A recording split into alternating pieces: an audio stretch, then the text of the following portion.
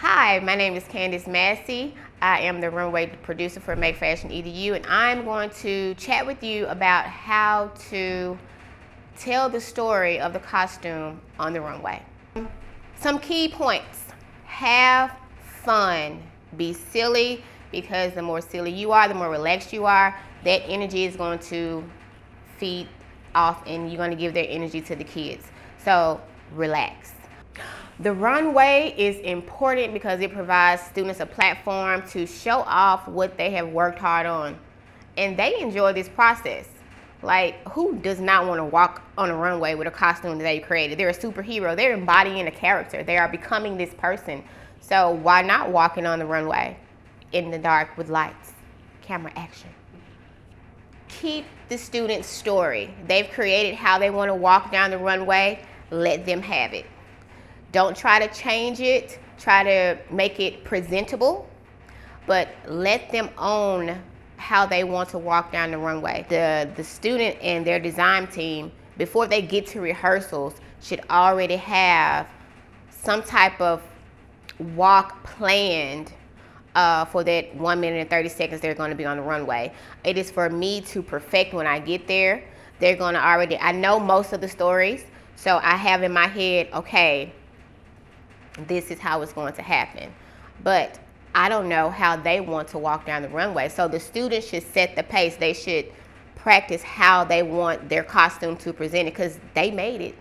So they should just say how they want it to go down the runway. Now, when they get to rehearsals, they already have their walk plan. They should have been practicing their walk. They know the time. They know how many stops they have.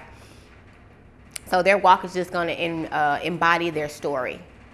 Their walk should embody their story. So if I was a wizard, my costume is a wizard, I'm gonna come out wizard-like. If I'm strong, I'm gonna come out strong. For me, when I'm rehearsing with students, the most important thing is for me to get them to have fun and relax on the runway, because it's a big production.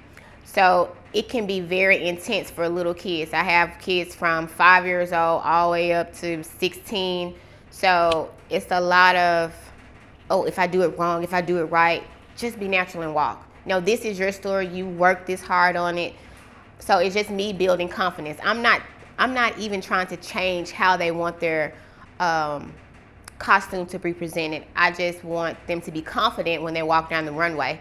So when I go in, I just say, hey, just relax. It's okay. If you make a mistake, it's okay. We're kids. We make mistakes and we keep it moving. But I just walk with them on the runway. I may say, okay, we're gonna say our ABCs as we walk. Pause here. 1, 2, 3. I just tell them to acknowledge their audience at each stop. So at each point, acknowledge your audience. Smile at them. Show off. This is your time to show off what you worked on, so own it. Be confident and own what you have made. So I just build their confidence. I have fun with them, show them the pace of the walk, because I don't want them walking too fast. Own that whole 1 minute and 30 seconds. That is your time for people to look at you and see what you have made. When they come out, that is their moment to stand and wow the audience. You stand there 1 second, 2 seconds, 3, and you start walking to the first point. You get to the first point, people can see you closer. Wow them. Show them. Acknowledge your audience. Look left to right. Be cocky when you're walking down the runway. And you do that for like 3 seconds. And then you keep walking. At the end of the runway, you're going to go left and then you're going to go right. It's like a little here, and then you turn and you go there. Acknowledge your audience. But they're photographers at the end. So be cocky when you get down there. Be confident. Be like fun. This is your costume. Embody it. Own it. And then you come back, and this is the time where they're going to be like, oh, that was great. Oh, because you're walking away. But when you walk and you turn around again, stand there. That's their last time you're going to see you. Own it. Look around. Be confident. You got it. And walk back. So depending on their music, is going to embody the feel of it. But I need the walk, even if they're walking slow. Sometimes it's a cocky walk. Sometimes it's a relaxing walk. You know, if you're having a very natural, pretty dress and it's lighting up pretty, you walk pretty. You know, the walk is the same, but the attitude that exudes from their walk is different. So as a teacher, if I have a student that is quite shy and they have never been on the runway, I just really take my time and be patient with them. I let them know, I tell them their story is what I do. I tell them their story, and I just tell them what I would do on the runway. But I don't say it in a cocky way. I let them know that I know that you wrote this story. I know your idea behind it.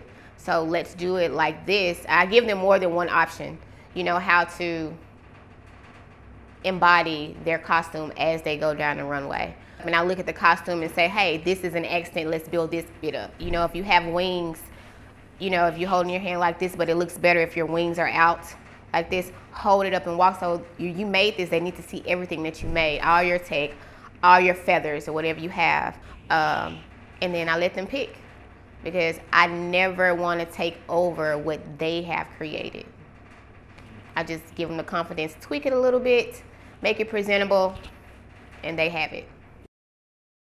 If you're inspired by these student projects, you can find a lot of ideas on our website, makefashion.org/edu.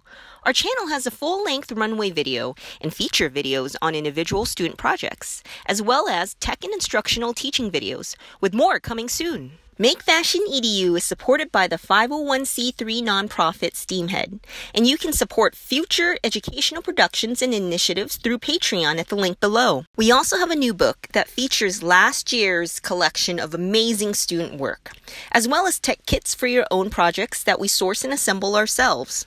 And if you are creating your own cool fashion tech project, send it to us on social media. We're on Facebook, Instagram, and Twitter. #MakeFashionEDU. And we would love to share your ideas and help grow the fashion tech community.